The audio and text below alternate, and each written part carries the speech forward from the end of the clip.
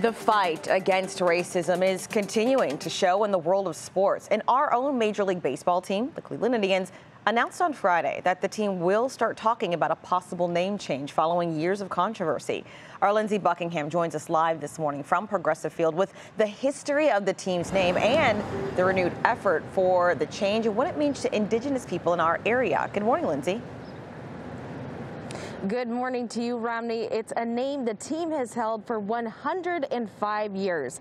But now that there's a possible name change, we wanted to dig deep into the history and find out how we got there in the first place.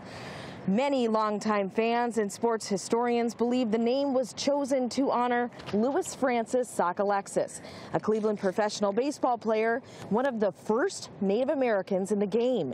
He joined the then Cleveland Spiders, and that's believed that some fans started calling the team the Indians as a nod to his talent. Cleveland then went by the Blues in 1901, followed by a brief stint as the Broncos. Then Napoleon Lajoie joined the Broncos, and fans voted overwhelmingly to call the team the Naps.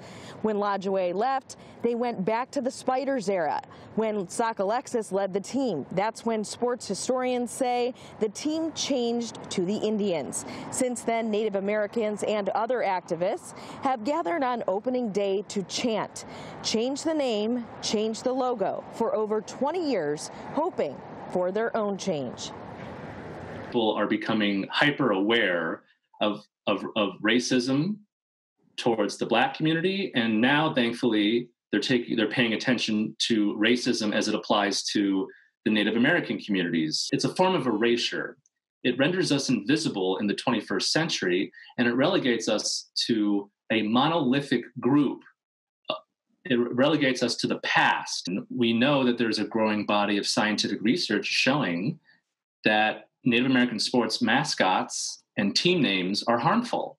And given the fact that Cleveland City Council has declared racism a public health crisis, we would like them to start with Progressive Field, with the baseball team.